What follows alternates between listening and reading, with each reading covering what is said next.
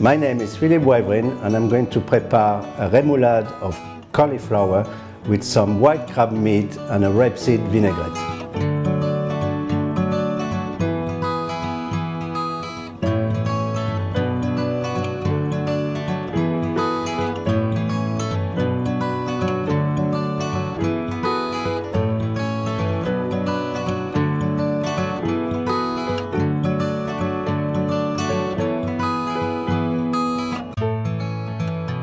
So I'm going to start with the rapeseed vinaigrette.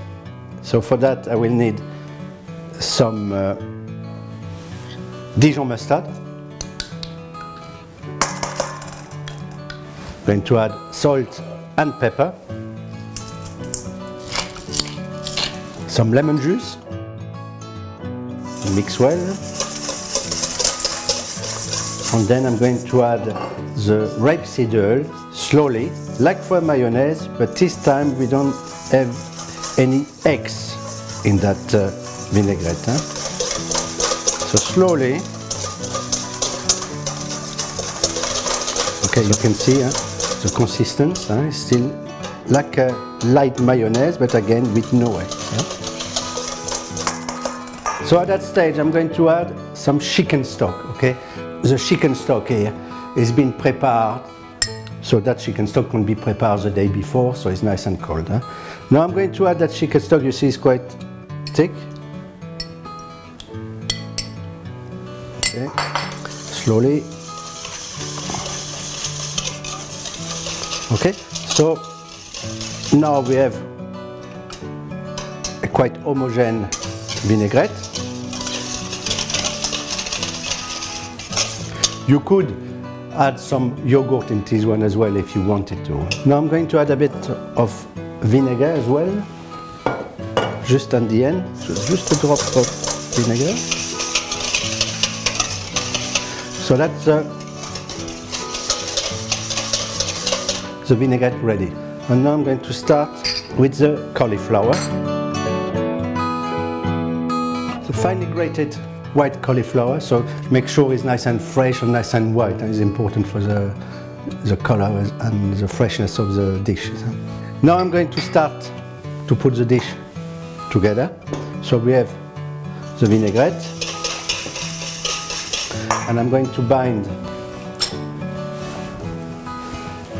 the cauliflower with the vinaigrette. So just enough to bind it together. You don't want something too loose, it does stick on the spoon. So the seasoning, pepper, drop of lemon juice.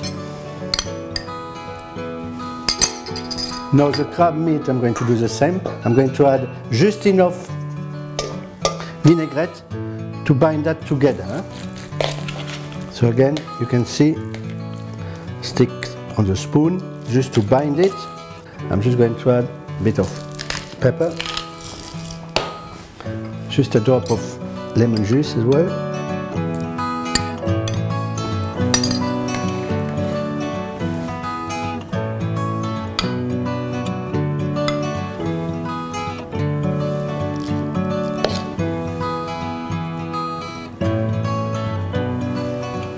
So here I have some cauliflower leaves, very small one, so we can use that as well.